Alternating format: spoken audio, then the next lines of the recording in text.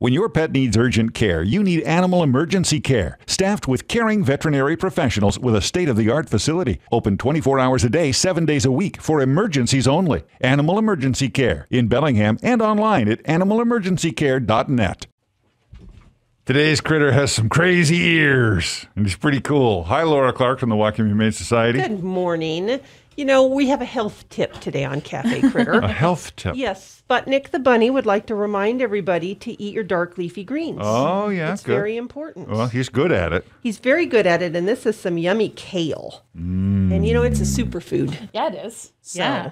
And it grows decently around here, even into the fall and winter. Exactly. So if you are a gardener and you have extra dark leafy greens, the shelter animals are always appreciative of any extra you'd like to drop by.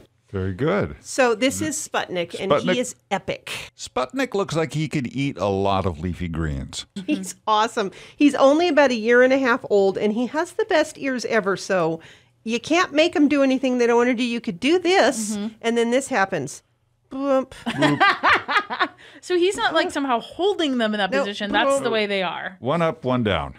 He's just so cool. He is smart, and he's friendly, and he's sweet, and he loves to be around people. Of course, he does love his snacks. Who doesn't?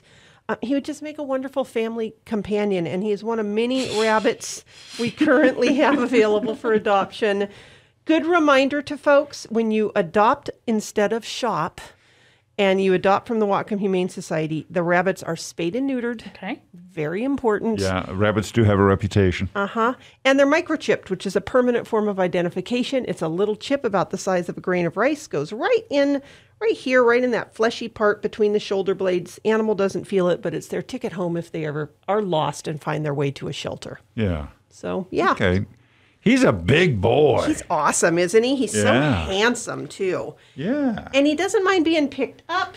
He doesn't mind being held. He's just a really cool rabbit. And I think a family that is just looking to add a rabbit companion to their household, you can't get any better than this guy. All right. Well, he looks like lots of fun. I love the ears. Oh, they're so great. Dude, your ears are goofy. Wook. Bloop. Wook.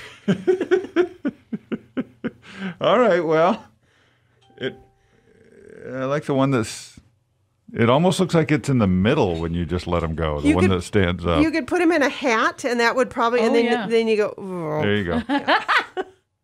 All right. And he's so tolerant of me doing that over and over again, too. He seems very cool, just whatever. Good boy.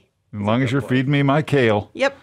All right, his name is Sputnik. He's available for adoption at the Whatcom Humane Society. He is large and in charge, and he'd love to come live with you if you are the right home for him. Laura Clark from the Whatcom Humane Society, thank you so much. Have a great week.